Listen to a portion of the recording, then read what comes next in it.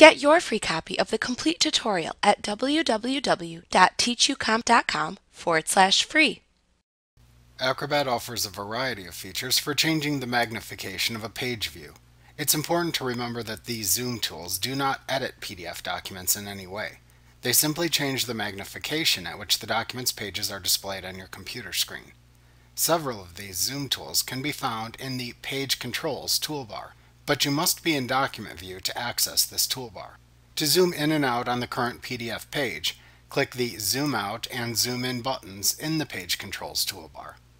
Notice that each time you click one of these buttons, the value displayed in the text box to the right of the button changes to reflect the current zoom magnification.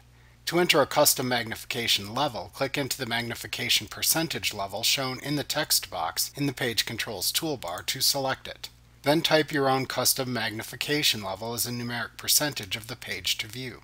You can then press the Enter key on your keyboard to set the new magnification level. Note that there is a drop-down menu attached to this text box. To select from a preset listing of common magnification levels, click the drop-down button attached to the magnification level text box, and then make a choice from the drop-down menu. Each time you make a choice, Acrobat adjusts the magnification of the PDF on your screen.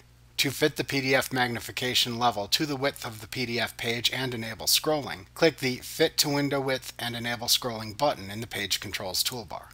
To fit the PDF magnification level to show one full page of the PDF, click the Fit One Full Page to Window button in the Page Controls toolbar. The menu bar contains even more zoom tools.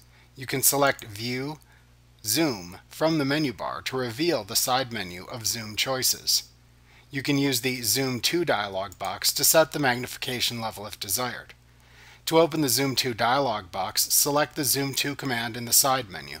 In the Zoom To dialog box, you can then type a specific magnification value or choose a preset value from the adjacent drop-down menu. Then click the OK button to apply the selected magnification level. You can use the Marquee zoom feature to magnify a selected area of the current PDF page.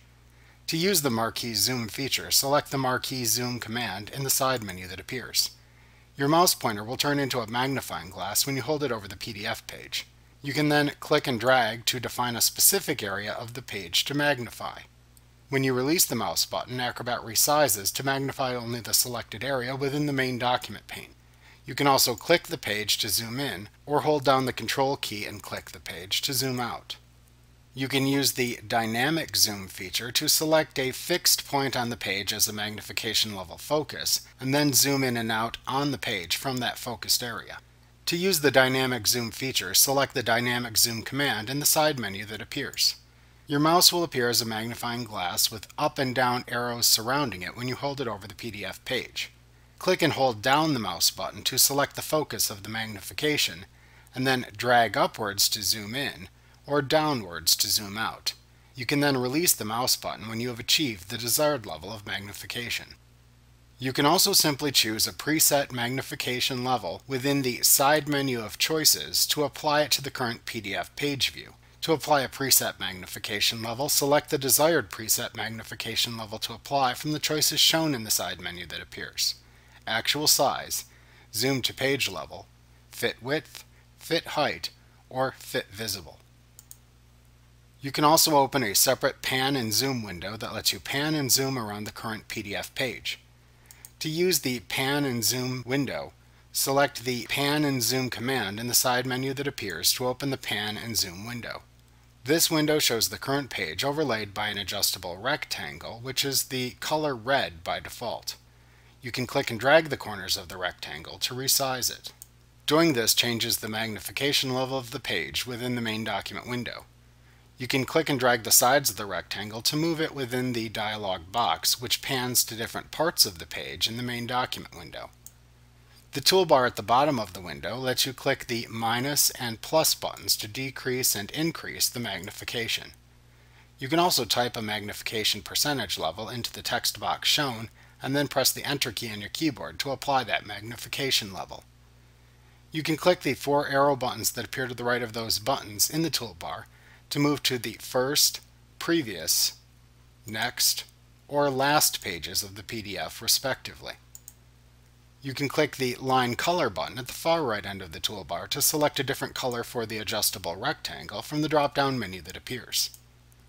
To close the Pan and Zoom window, click the X button in the upper right corner of the window. You can use the Loop tool to apply extreme magnification to a selected part of a PDF page.